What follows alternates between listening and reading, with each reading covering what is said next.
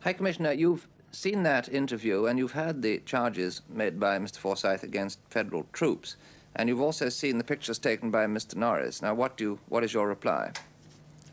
First of all, I cannot authenticate those photographs in the first instance, but I would like to add that the federal military government is giving definite instructions to the pilots of the Nigerian Air Force to bomb only military targets. But where military targets are placed in such proximity to a civilian population, well, these sort of things are bound to occur. Mr. Norris was himself in Aba when that attack took place. And could I put this to you? There seem to have been an awful lot of civilian casualties caused in Biafra. Are you absolutely satisfied in your own mind that this is pure accident?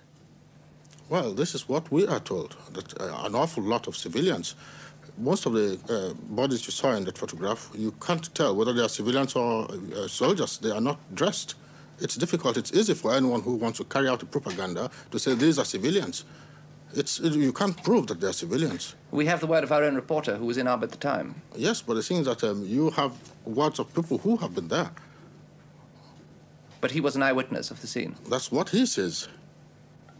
He is a reporter. He is a professional reporter. I agree. He's a professional reporter. You don't forget. He reported on certain things until the last time when he wrote his things. His last article, which he wrote in the Times, he admitted that there was atrocities on the other side of Ibibios being killed, 200 Ibibios. This was said by himself, not by anyone else.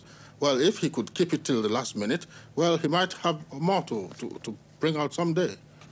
But, High Commissioner, is it your point that there are atrocities being committed on both sides? I'm not saying that there are atrocities being committed on both sides or not.